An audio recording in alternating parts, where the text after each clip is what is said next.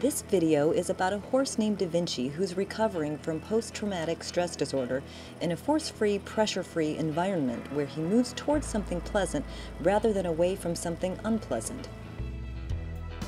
This is a Da Vinci update, and this is after the object training video where I was showing how afraid he was of my feet.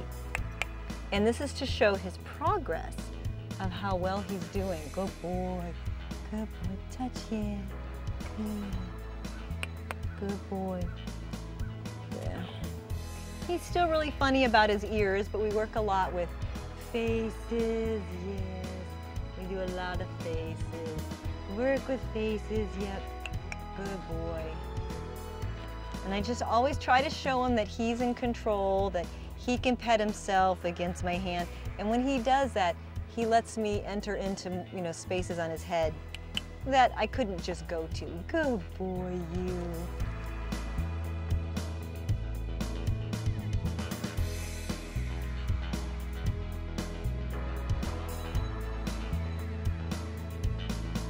So I'm going to show how he's doing much better with my feet. Good boy, good boy. So he's been really good about letting me touch him, and I can jump up and he's okay, yes.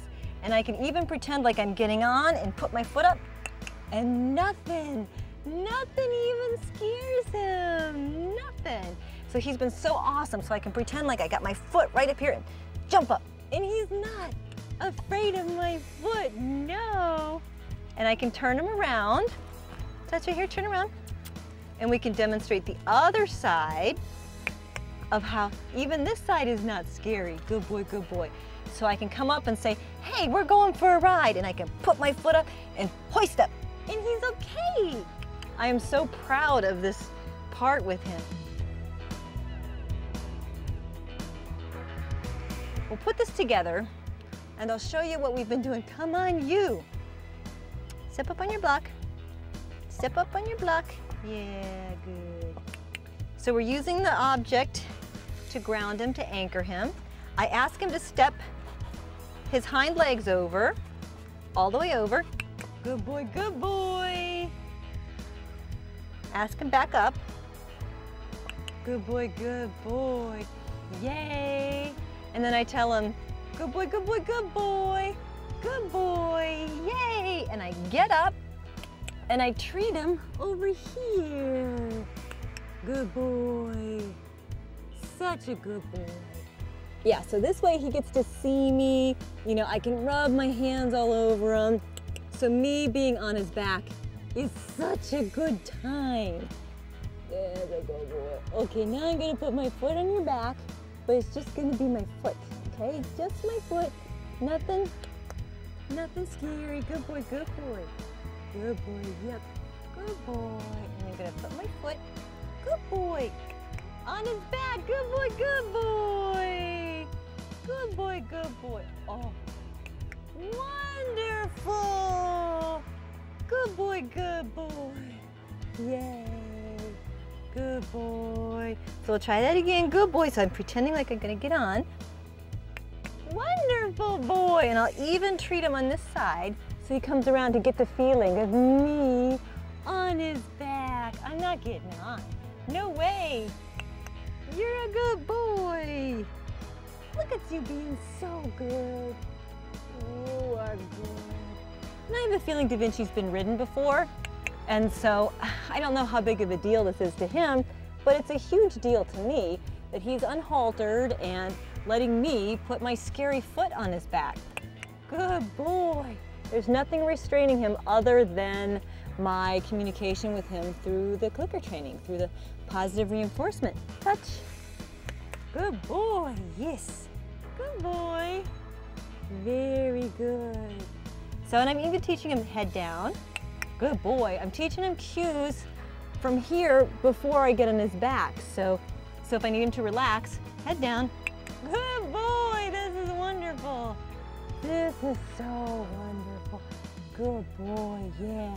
So this is kind of close, Head down, good boy. That was great. That was great. Very good. Very good boy. Yay! So I just do a lot of hugging. Yes, and we make this the most fun he's ever had. So it's completely non-threatening. Yay, good. And I'll pretend like I'm getting on his back. Wonderful. And he's okay. Oh, it's kind of a scary foot. You can kind of see how that scared him. But he's okay, and I'll reinforce him a lot. He's like, I didn't expect a scary foot on my back. No. Head down. Wonderful. He's so good. This was excellent.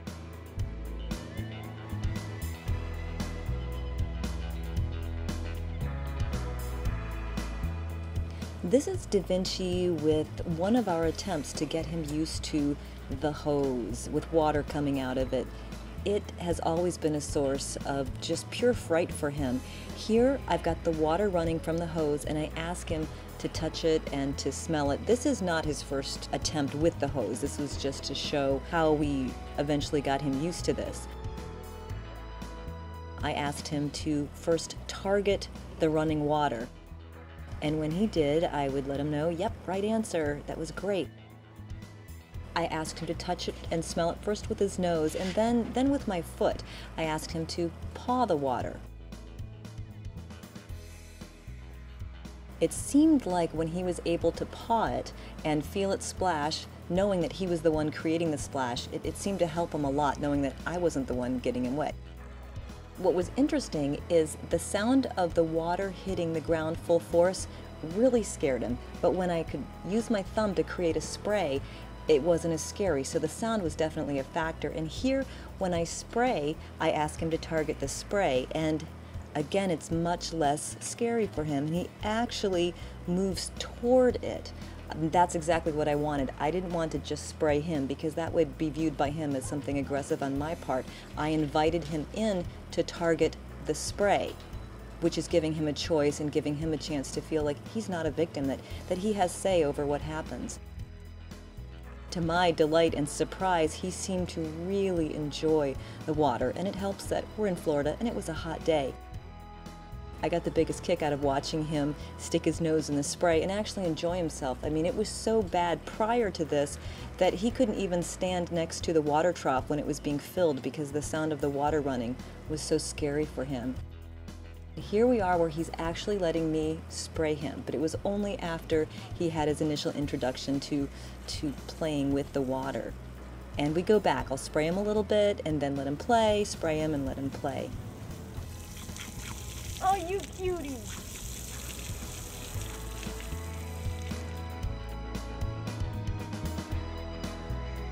After we got him all wet, I thought this would be a great chance to try something with him. After horses get wet, they love to lay down. And for Da Vinci, who's a horse that's always been most likely feeling like he was a victim and very afraid of what was going to happen to him or what somebody was going to do to him, I decided to see if we could get him to target the ground using probably his desire to lay down and roll anyway. So I had him target the ground with his nose and then with his hooves, and then I backed off to give him some space. And sure enough, he did what I thought, and I thought, well, let's go see, let's go over and see if he'll stay down, and he did, which to me speaks volumes, speaks worlds of trust here, because here's a horse that was so petrified of people and everything, and now here he is in a very vulnerable position for a horse, showing me a wonderful example of trust.